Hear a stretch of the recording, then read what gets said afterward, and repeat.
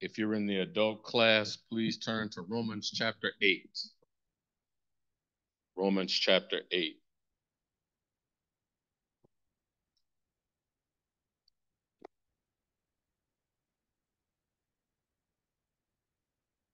We're going to pick up around verse 20. Romans 8 and verse number 20. Yes. Oh, showcasing my Raider hat. There's a time for it. Verse number 20. Oh, let's go to our Heavenly Father in prayer first. Our most gracious and Heavenly Father, we come to you, Heavenly Father, thanking you for giving us this time, Heavenly Father. Guide us as we work our way through your wonderful book of Romans. It is in your Son, Jesus Christ's name, we pray and ask it all. Amen. Verse 20, it says, for the creature was made subject to vanity. What is this creature? Is your dog, cat? What is this creature? Daryl. Actually, the creature is mankind. In other words, us. Were we made subject to vanity? Yeah, if you don't think so, read any of Solomon's books.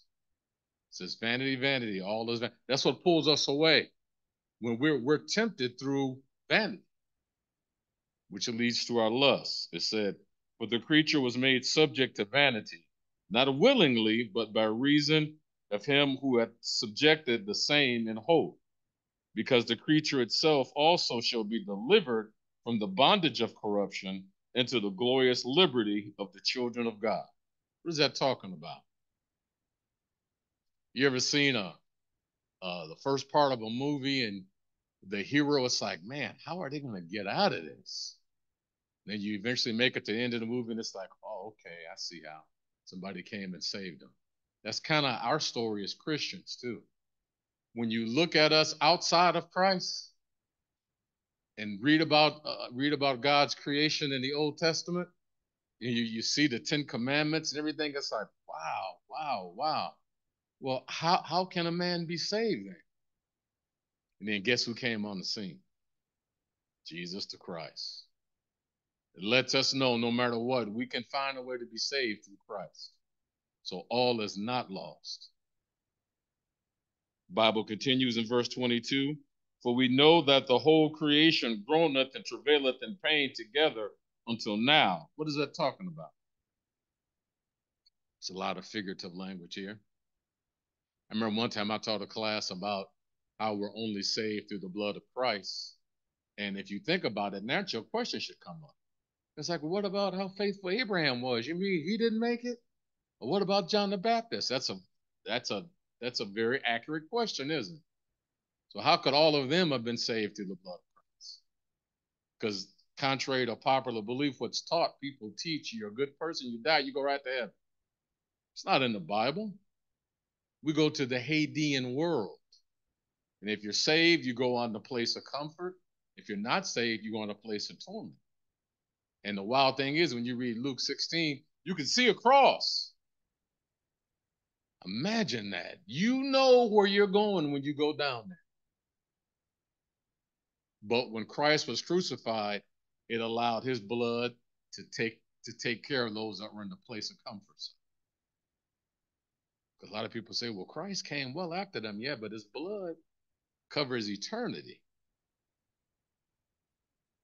It's just that people are willing to say, that's what the groanings, because the groanings aren't meant to be a negative thing. It's just they know there's a great anticipation. I mean, after all, we're living in the Christmas season, right?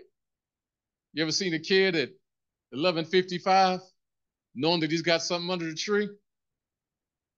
You think he's going to sleep, Brother Hart? He gonna rock and sing. We're beginning to stay awake. 5 more minutes and I can tear them, give some. That's an anticipation. That's what it was before Christ. And we don't have to worry about that now because Christ's blood is flown. I tell people that's the biggest difference between, because there is also another false teaching that John the Baptist's baptism was the same as Christ Jesus. Oh, no, sir, no, ma'am. Bible doesn't, I don't know how they get that, first of all. And I've seen Church of Christ people teach that. The ultimate thing is, before Christ died, John the Baptist's baptism allowed you to look forward to the blood of Christ. It prepared you as a baptism unto repentance. But when Christ spilled his blood, you still had to be rebaptized. If you were baptized for John the Baptist, you looked to the blood of the cross. If you're baptized now, your sins go back to the cross. One is forward seeking, one goes back. Don't let anybody fool you on that. Don't say, well, I'm accepting John's baptism. And that's the only baptism in the Bible where you had to be rebaptized. So what was the purpose of the rebaptized? I remember talking to a person, I'll come right to you, David. I remember talking to a person who was real learned. You know what his comment was? He says there just had to be something else. Well, what was that? I don't know. It had to be something else. It's like, do you realize you're creating an issue that's not there? This is a well-learned man. He felt they were both the same. Then why were they rebaptized? Had to have been for another issue. Well, it's not spelled out in the scripture. David, go ahead, buddy.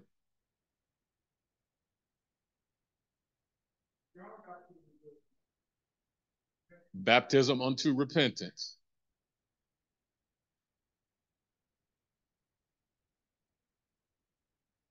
That's exactly right. The scripture that lets us know that after they were taught and baptized again, then they received the Holy Spirit. They didn't have it before that. Not at all. So it's a shame for that to be taught. I understand what the world or denomination would teach. They'll just find one scripture and teach all day long on something false. But that should not be taught in the church because we have no scripture authority.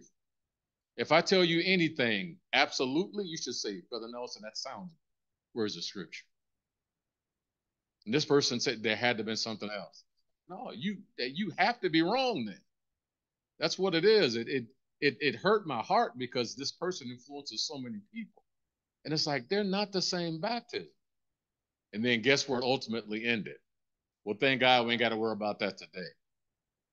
Yeah, but you're teaching something false. How do you know that's not going to mislead somebody? He says we ain't got to worry about John's baptism today. But then why don't you teach just the baptism that Christ did of remission of sins? You added to the church. That's what the Bible teaches for us today. Ephesians lets us know for there is but one baptism. Then what is that? John's and Jesus's? No. And if you're careful, you're putting John the Baptist on the same plateau as Jesus. John himself said, "I'm not worthy to unloose the latchets of his sandal. I've come to help prepare the way for him." Not the same baptism. And when Jesus showed up on the scene, you know what John said? "Behold, the Lamb of God, which taketh away the sins of the world." Those are powerful statements. You can't mix the two. Questions, comments about what we covered? Yes, ma'am. Good to see y'all, by the way.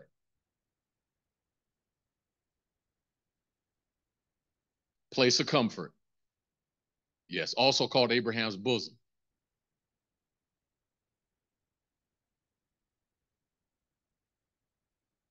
Yes, read Luke 16, the entire chapter. The story of the rich man and Lazarus. It gives you exactly what happens. And it's not a parable, it's a legitimate story. But it tells you what happens after death.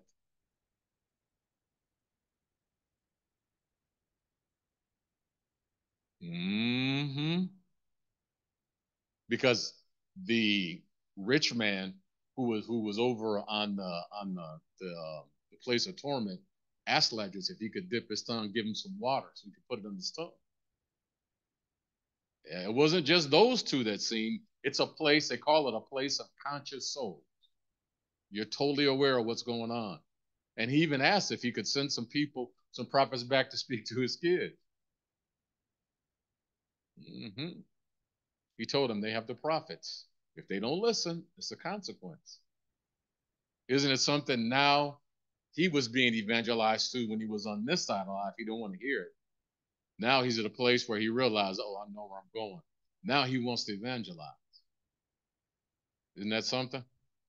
That's why we have to take heed to the blessings we have right now through this word.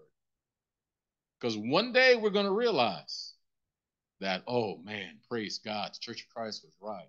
Or, uh-oh, Bible says every knee shall bow, every tongue shall confess. And that means some knee will bow and confess as they enter life eternal. Other people will realize the consequence of not accepting it when God gave them the time. Bible makes it clear. All we do is promote what the Bible says. We're not trying to beat people over the head. But when you look at this world is heading right to hell. It's some horrible stuff going on. And we have to make sure we have the right kind of, who in here has some kind of insurance? Usually you have some car insurance, you have house insurance, you have health insurance. But what about insurance for eternity?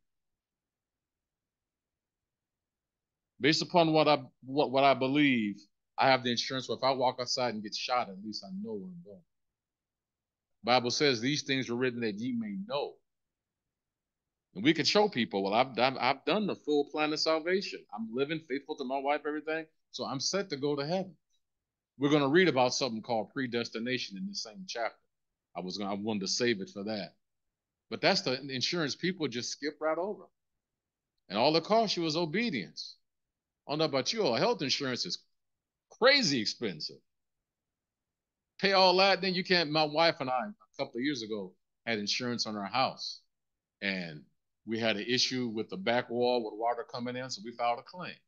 They came out and said, this is legitimate. We're going to go ahead and pay for it. Then we had an issue with some water getting in the living room. They came out. They said both were legitimate. They dropped us right away because we filed 2 claims. I thought that's what insurance was for. But see, it's all about them making money. That insurance only goes so far with it. But see, with Christ, the insurance for eternal life, there's no deductibles. There's no insurance adjuster to come out and say, well, no, you can read in here what you can accept. And it's lifelong as long as you're faithful. As long as you stay in the vehicle, which we're going to talk about a little bit later on. Did that answer your question?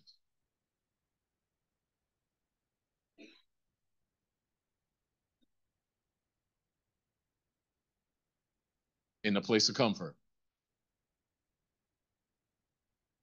Mm-hmm. Just read Luke 16. And then we'll pick back up with it. We don't have time to go through Luke 16 tonight. But read Luke 16. And remember, it's a place of conscious souls. There's a great gulf, a chasm it's called, that's between the two, but you can see across. You can see across. Talk about that's why it's called hell too. The Hadean world is also called Hades. You know, we often use the word hell loosely, like it's just a place. Hell can, when you look at the actual word, it can mean the grave. It can mean the holding place of conscious souls, which is the Hadean world, or it can mean Gehenna, the lake of fire. All of those words are translated Hell. We use that word very, very loosely. But while you're in the holding place, you can see across. Now, once people that aren't saved go to the lake of fire, Christians go to heaven. That's 2 totally different things. And one thing that's noted about the lake of fire, hell, that's God is not present anywhere. And that was made for Satan and his angels. That wasn't made for one man. But people have chosen through disobedience to follow that doctrine. And all I tell people, you can't blame God. He's given us the way. It's just and he's given you free will. You can accept it or deny it, but understand there's consequences for both. If me and my wife said we're going to go on a vacation for 6 months, Thomas, you got the house. Do you think I got to spell out everything that he doesn't have to do? It's like, I don't want you smoking no dope in this house. I don't want you drinking alcohol, throwing parties. I shouldn't have to say that. And if we get back and the house is clean and everything is good, he took care of it, there's a consequence of I may take him somewhere to show my appreciation. But if I get back and girls naked up in the house, running around, he's sitting back smoking dope, there's going to be a negative consequence too. But he had free will. Now, you know Thomas wouldn't do that, so I'm not going to throw him out there. But understand there's a consequence for every decision. We try to teach kids that. Yes, Sister One. Oh, Gail.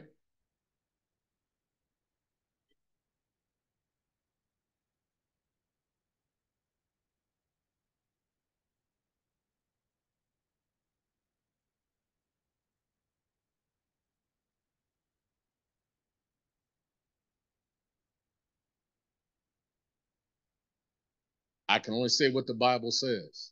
The Bible says it's a place of conscious souls when you go to the Greek, and you can see through. Now, is that saying that your best friend who's not saved is sitting there burning? You can see that? I don't know. Because remember, we're talking about a whole different plane. That's like somebody saying, what is heaven like? Can I really tell you what heaven is like? I can only tell you what the scriptures say, but there's no graphic details. We just know where my whole thing is. I'll come right to you, David. We just want to know where we want to be. I really don't care what heaven is like. God is there. That's where I want to be. If there's a place of torment and a place of comfort, I don't care how bad the torment is. I want to be on the comfort side. And my family as well. David.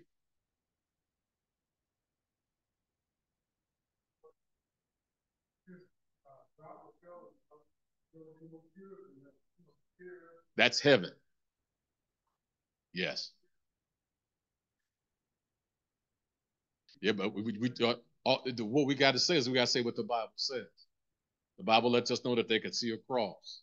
Now, what they saw, how, the Bible didn't give anything. So I'm not going to try to make up or say, well, since it's in heaven, because the Hadean world is not heaven. You know, where when Christ said to the thief who had a better mentality than the other one, he said, today thou shalt be with me in paradise. The denomination world would teach, see, that's why he went right to heaven. No, he didn't. He went to the Hadean world. Yeah.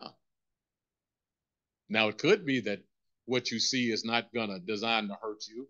I don't know. And quite frankly, I'm just concerned about getting there. If I get there and I see it, you think I'm still, I want to go over there. No. I want to be where God would want me to be. Follow me? That's why when the Bible says work out your own soul salvation, there are people that I pray. I have a best friend in California that's not saved. I want him to be saved so much, but I can't will him into heaven. He has to accept it. So when we're sitting in the place of comfort and we can look over in the Hadean side, everybody had their own opportunity to accept it. If they don't, what can I say?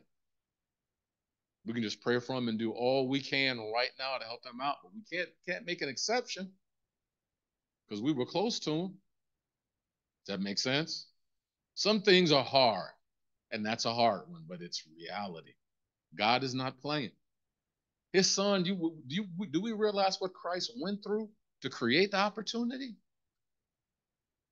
We can't play with that. And the Bible says he's a righteous judge, so he's going to judge fairly. You can rest on that. But make no mistake, he's made the path clear. I remember, I'll share this with you, then we'll move on. When Steph and I was attending Sunset, and they were looking to hire a preacher. One preacher came in and broke it down. And then he waited and asked questions. I mean, he opened the floor up for questions. And there was one lady who was a former Catholic, and I knew her personally, and I could tell it's like she still had a foot on Catholicism and a foot in the Church of Christ. So I think she asked this question because she wanted to jam him up. She wanted to see what he was going to say. She said, "Preacher, I got a question. You're familiar with quote unquote Mother Teresa?" And he said, "Yes." He says, "Are you telling me she went to hell?" That's a heck of a question, isn't it? You know what the minister said? If she wasn't baptized for the remission of her sins, yes, she did. And he left it right there. Now, was that a cold response? I'll come right to you, Sharon. That wasn't cold. He said what the Bible says. See, people are caught up in, she did great works. I've seen the movie. But so did Cornelius. And Cornelius was a guilty distance from making it to heaven until he heard the words of Peter and got saved. So we have to be careful when we get caught up in what it's so nice or they do so many good things. That doesn't, if that's the case, then Christ wouldn't have had to die. We can't skip over that. Sister Hart.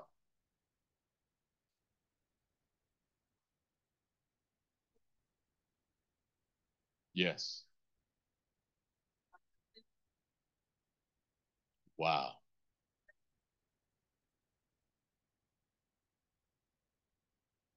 You hear that, folks? That's nowhere in the Bible. You've all heard of purgatory? It's a Catholic doctrine where people die and they're in a holding place. It's like saying they still got a chance if you pray. So what was the whole point of living right on this side of life then? You can just raise all kind of hell and then have somebody pray for you and you make it. See, that's man's doctrine. Purgatory is found nowhere in the Bible, not even indirectly. I've heard people try to use what we talk about in Luke 16 as purgatory. No, these people didn't have another. The way they went down is the way they're going to come up. You couldn't pray for somebody in the Hadean world and, okay, because they were bad, but now they're good. No, it's based on their life. And I don't know what's hard about that. That's more than fair to me. If we value what Christ did, it's going to affect our lives right now, not when we realize, uh-oh, I'm not in the right place. Well, what's all them flames? Ooh, I want another chance. No, that's what this side of life is. Thank you, Shane. Anybody else? We okay? Right. You can always follow up with me after this too. I mean, maybe we'll do a full lesson on Luke 16 too. It's fascinating when you do the whole chapter. Where do we leave off at now? Let's see. Verse 23. Thank you, David. And not only they, but ourselves also, which have the first fruits of the Spirit, even we ourselves groan within ourselves, waiting for the adoption, to wit, the redemption of our body. What's this first fruits of the Spirit? What is that about?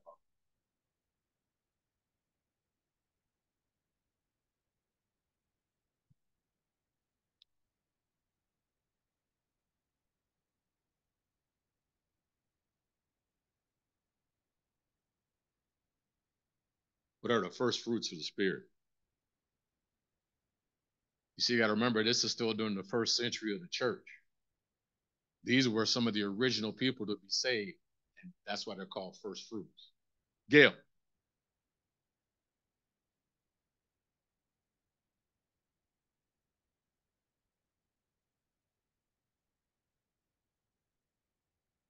That wouldn't be involved with the Holy Spirit, though.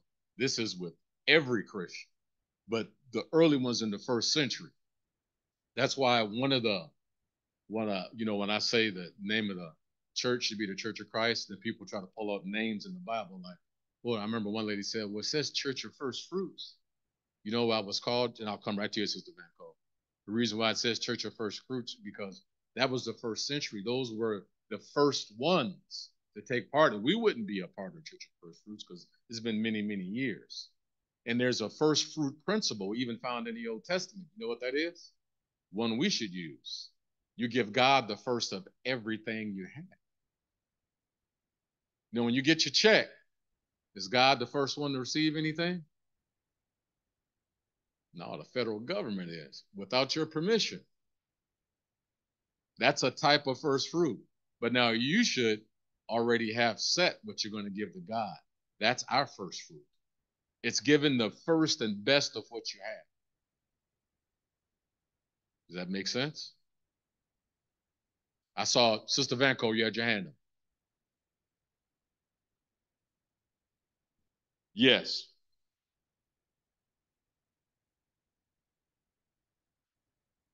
That's talking about the great anticipation of our redemption. Like, don't you sometimes think, the people you want to be saved, but this road is so crazy. Ooh, it'd be good to make it to heaven. It's an anticipation. And the word groan is used there. We're going to see it a lot through Romans 8. It's even going to talk about when we're so overwhelmed with something and we're praying for it. The Bible says there's groanings for the Holy Spirit has to intercede and pray for us on behalf of God's will. That's how good we have it. Does that make sense, Sister Vanco? All right. What do we say here? The first fruits of the Spirit, even we ourselves grown within ourselves, waiting for the adoption, to wit, the redemption of our body. Are we saved right now? Yes, if you've obeyed the gospel, you're saved.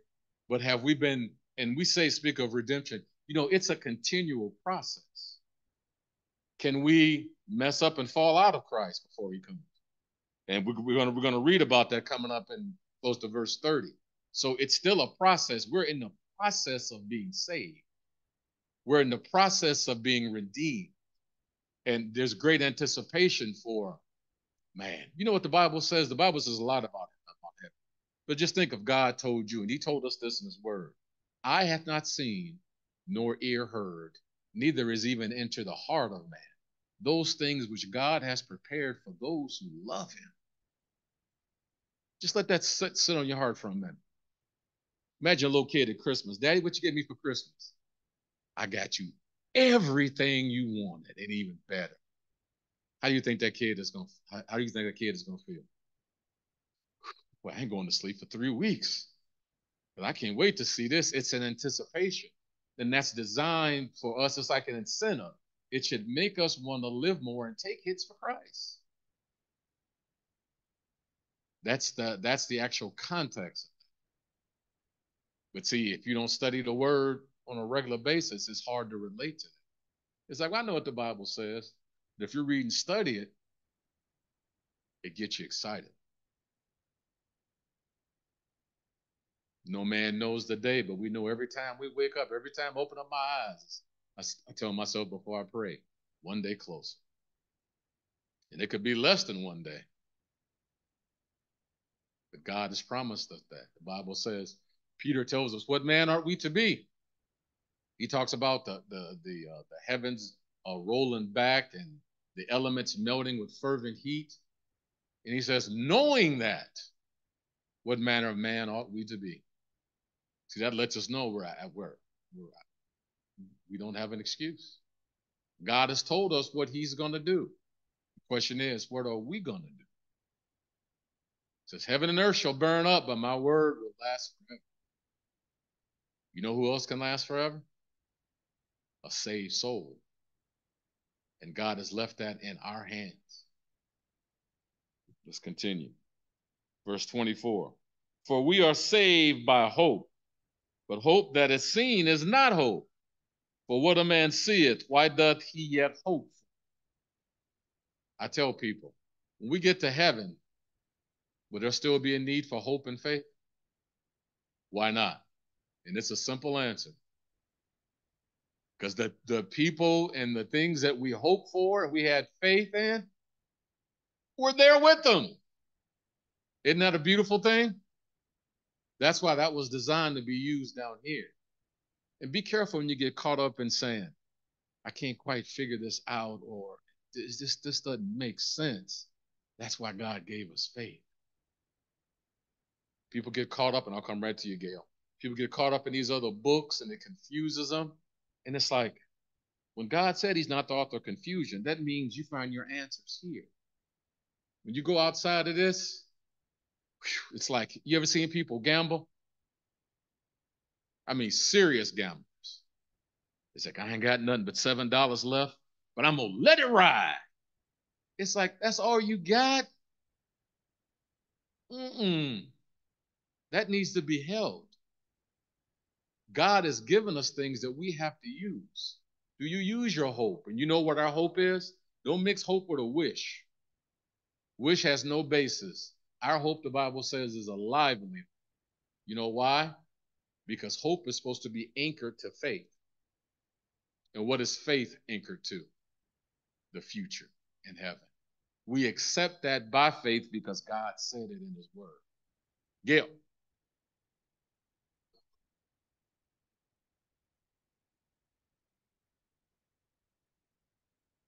Mm-hmm. They not seen. That's exactly, you're right on point with that. That's exactly what it is. The question is, do we use it? And I challenge people, you should use it in all the practical days of your life, not just when you come to Sunday school or worship service. This is how we're supposed to live our lives. The Bible says the just shall live by faith. You want a great example of it? You remember when David was fighting Goliath? Read those verses, and I think 1 Samuel. He used faith in every verse going down. I have a sermon that I've done. Maybe I'll do it again here soon, where I show where he used faith all through his life going there. And he was a little boy.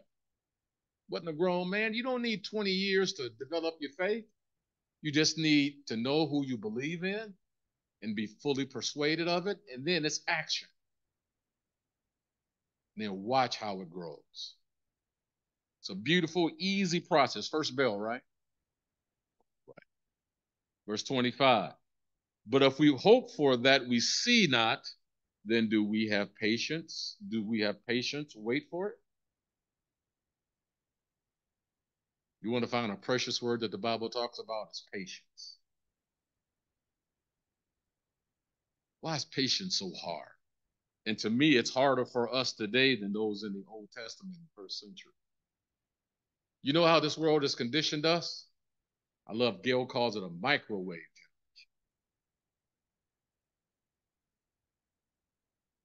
Pull up and get fast food. If it ain't coming quick, we're upset. And rightfully so, because they say it's fast food. I remember Thomas had helped me with a computer one time, and it was coming on. Thomas said, "That take too long." It's fast to me. I mean, he works in the computer area, but it's this world is set up for us to do things and want things quicker. So that patience is a challenge. But why is patience such a challenge? I'm gonna give you one example that hit me hard. I think about it quite often. We were living down south. This place where I worked at was called Bay Point Schools. It wasn't far from where we lived. I could go up, I think that was Old Cutler too. And at that time, we just had Ricky. And he loved going to work with me when I could take him. He'd go in the office and sit at my desk and spin around in the chair. I remember one day I went in on Saturday, and we were driving home, and we stopped at the corner of Old Cutler and Frangio. The light was red for us, so we sat there, obviously. And then the light turned green, and I paused because I was getting something for him. And you know, as I paused, it wasn't an 18-wheeler, but the cab part roared through. If I would have went right when it turned green, that truck would have tore into us on Ricky's side because he was sitting in front. I said, Lord, thank you for patience. To this day, I rarely pull out immediately on a green light. I'm pausing and I'm looking. And that one day, and that was well over 10 years. You've heard people say patience is a virtue. It is. Have you ever got mad at somebody and almost said something but held your tongue? Then later on, you thought, man, I'm glad I didn't say that. So I didn't really mean it. We say many things out of anger that we don't really mean. I remember Gail shared with me one time, and a boss we both worked for, she had done something that was wrong. Gail had set up an email that blasted her. He didn't send it right away. He came back the next day and said, man, I'm glad I didn't send that email on. Patience is a part of Christianity. We have to wait patiently for Christ, don't we? Even when people are messing with us. Questions, comments about the importance of patience. You all see the necessity in patience? What did James say about it as we begin to close out? Go ahead, David. I was waiting for David to say something. That's what, watch this. Let patience have her perfect work. You got to look at some of those words. What does let imply? Allow. That's us to put ourselves second and let. And it says, let her have her what kind of work? Perfect. That word there translated complete. That's a blessing only for Christians. We have to try to apply that in everything. Yes, David.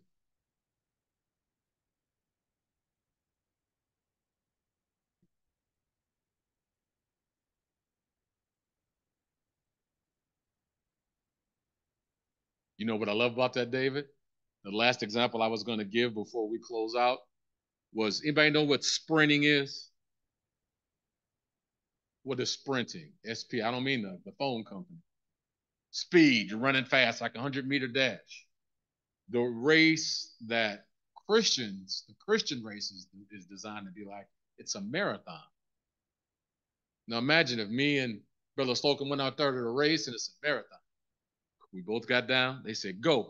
Brother Slocum ran as hard as he could for the first 200 meters. What can you expect? After a while, he's probably going to stop. With the marathon, you have to pace yourself, which the same word patience comes from. You got to realize, well, this is just the first mile. I got 25.1 to go. So you can't go full speed. You got to pace yourself. That's the Christian race, and that's where patience plays in. We'll dig a little bit deeper than that, Lord's will, on Sunday. Thank you all for your attendance, your attention, and your patience. Let's close out in prayer. Our most gracious and Heavenly Father, we thank you again, Heavenly Father, for allowing us to be here, Heavenly Father, and tune in to your Bible study. Please bless us and allow us to be safe during this time where we have blessings to take time off and spend time with family and be on these busy roads. Take care of us, Father, as only you can. In your Son, Jesus' name, amen.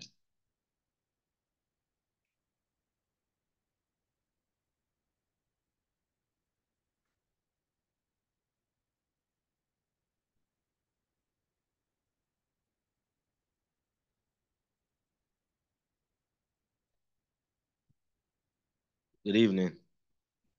Give you guys a brief lesson about Christian superheroes. So I don't know about you guys, but I'm a pretty big Marvel fan, and every superhero has two goals: to bring down the enemy and to save as many people as possible. As Christians, God, our captain, has given us a plan and we must execute it. In Mark chapter 16, verse 15 through 16, he says, "And he said unto them, Go ye into all the world, and preach the gospel to every creature. He that believeth and is baptized shall be saved, but he that believeth shall not shall be damned." So God has given us the plan to take down the enemy. And our second goal is to save as many people as possible. I was volunteering at a school, and I met a firefighter. He was a chief for 27 years, former chief for 27 years, and he was telling me about all his experiences going to burning fires, burning buildings, earthquakes, things of that nature. And one of the stories he told me was that, and he was in a burning fire, and he was across from people that he couldn't save, and he's asked them to pray with him. So as Christians, we cannot save everybody as superheroes. Superheroes can do everything in their power, save as many people as they want to or as they can, but unfortunately, we can't save everybody. And to deal with that, God says in Matthew chapter 10, verse 14, "Whosoever shall not receive you, nor hear your words, when ye depart out of that house or city, shake off the dust of your feet." No matter how frustrating it may be to not be able to save the person that you want to, you can tell them anything that you want, and they don't accept it. We have to just shake it off their feet and just keep going, because we did everything in our power to save them, but it's their choice to want to believe it or not. So coming forth, if you haven't heard the word of God, to be saved, you must hear the word of God, believe the gospel, repent of your sins, confess of your sins, or confess Jesus Christ as the Son of God, and be baptized. So please come forward together, stand and sing.